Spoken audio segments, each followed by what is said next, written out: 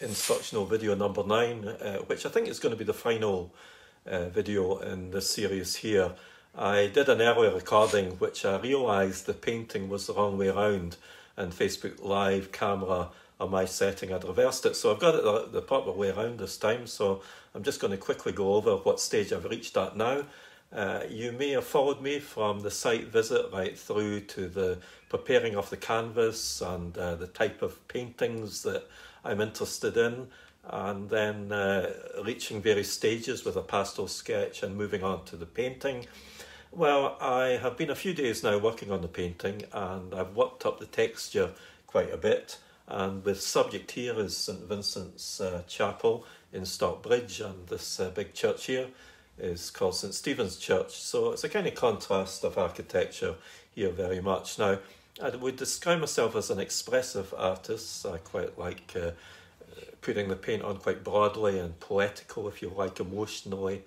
I leave the subject in the early stages where I'm referencing it closely, and let it kind of happen in the head, let it happen in the mind, and the use of the paint and texture. I love to use oil paint.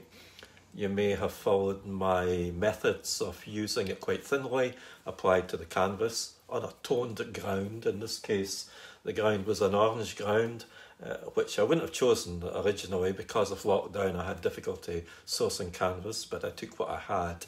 And it has worked out quite well, because I've got this underlying warmth that comes through, even in some of the colder areas up in the sky too. Now, I work from thin to thick, starting off with a monochromatic mixture of paint, drawing on the canvas almost, and then as I go on, it builds up thicker and thicker. And these are the more recent bits I'm painting, just right in here at the moment, where the paint is quite thick. I'll give you a closer look later on at the end of this. It's just going to be a short description. The way I paint is I go all over. I don't actually put in the sky first of all, draw in the shape of the buildings, and then carefully start to put it together. I have an overall approach where I do a bit of sky, a bit of building, a bit of street furniture. I love putting in the street furniture, which is the double yellow lines and drain cover and bollards and the no waiting signs. Sometimes these are the things that people would leave out of the picture using artistic license, but my artistic license is to include these warts and all, if you like, even the little lamps and the architecture in Edinburgh, which I love, which is this what we call Craigleith sandstone. It's bright, it's sandy coloured yellow, and it's just a great vehicle for me to enjoy the paint and the surface and the texture of the paint. So I work all over. Now, I eliminate white for as long as I possibly can, right through the picture, until I feel I'm struggling and I really, really need to use it. So I start with the monochromatic, and then I will use lemon yellow, probably, and a little tint of white, lemon yellow and white, not white, sorry, lemon yellow. I'm going against what I was describing. You know it's a live video when I say that. To use instead of white, if you see what I mean, just to sort of lighten the other colours. And then I gradually introduce the white towards the end.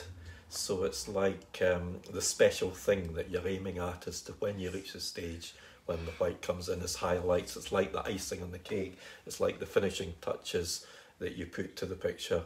I'm a great admirer of painters like Cézanne and Van Gogh and Impressionist artists as well. And I love using trees, having trees in the picture. Now I'll just bring you a bit closer, a little tour of the painting, and you can see the texture of the paint. It's quite heavy, and there's kind of mauve purple in some bits, and then more sort of greens, and you can see this lemon yellow where I was using in the early stages instead of the white. And then I gradually introduce the white in here as well.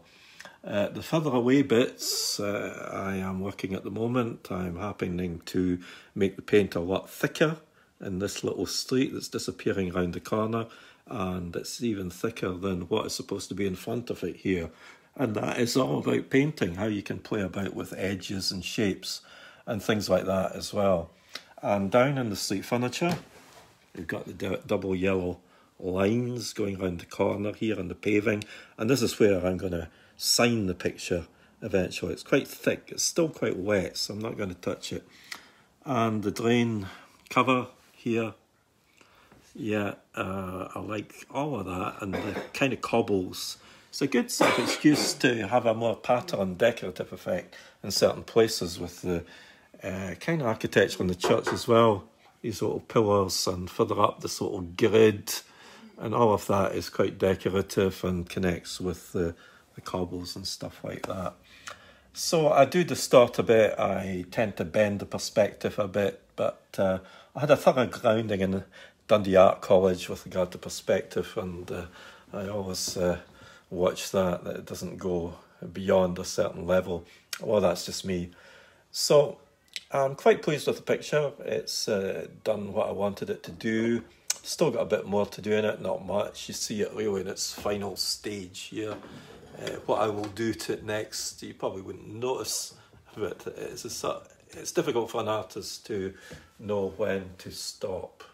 That can be one of the most difficult points in a painting, and you can get to the stage where putting more paint on is actually like taking something away instead of adding to it. So you've got to be very careful about it.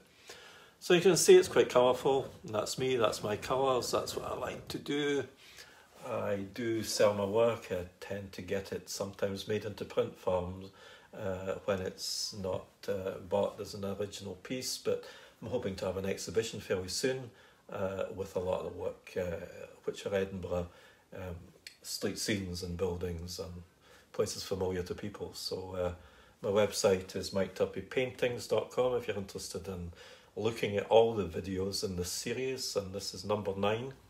This is the last video in the series, and it seems appropriate because Edinburgh is coming out of lockdown gradually. Scotland is. It's quite grey and windy just now, and I don't know what it's like where you are, but perhaps you've got a bit more sun. But it's been rather mixed in terms of weather, but we do get quite a lot of sun in Edinburgh as well, believe it or not, and that was one of the most sunny days. It took me out of lockdown somewhere else, and I know there's quite a few people who are starting to paint in oils, and I hope you've got something out of this in the stages, and look back in the other videos. Okay, so I wish you all the best for now, and keep safe, and bye for now.